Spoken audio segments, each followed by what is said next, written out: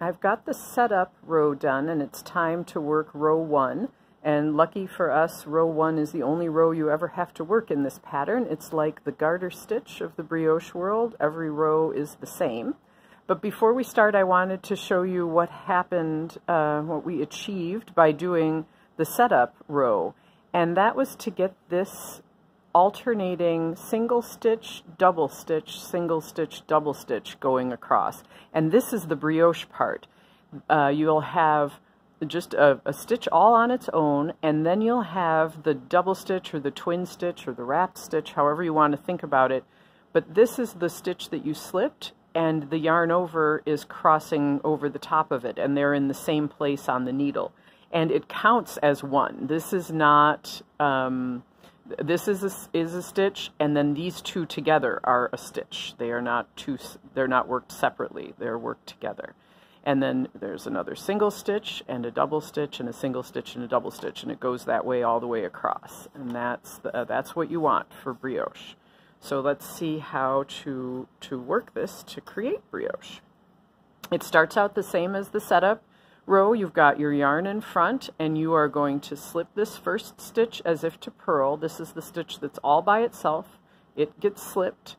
The yarn goes over the top of the right hand needle, and then it's time to brioche knit, and all that means is to knit this stitch, which is on the needle, together with its wrap.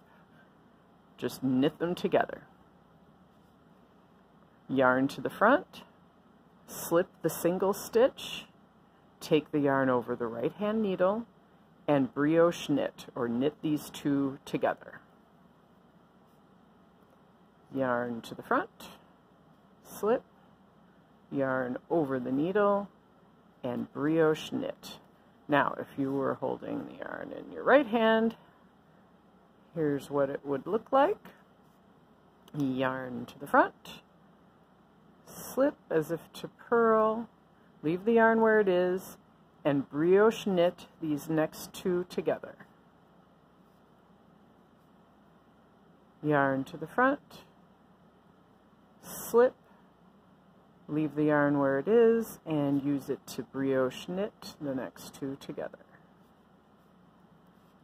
Yarn to the front, slip, and this one looks a little strange, and it's just because it's the first one on top of the provisional cast on, and it's pulling itself right around the needle.